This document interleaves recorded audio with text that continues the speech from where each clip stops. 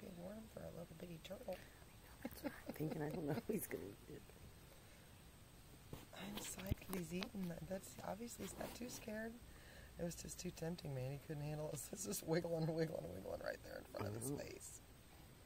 So what does he do? Does he kill it and then eat it? Well, he's probably chew it up. I think. I don't know. They don't have teeth. So maybe turtles don't have teeth?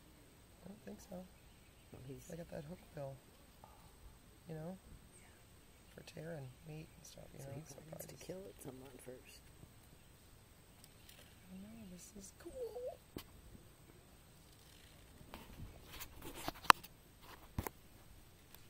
I'm trying to get another bite. This little tiny mouth. That's not the turtle. That's not the worm. That's mud. Goofy. You don't want that.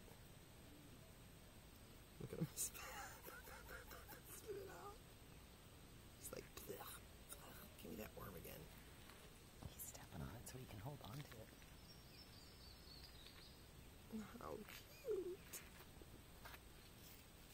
I'm trying to back up. Like, you know what, too, though?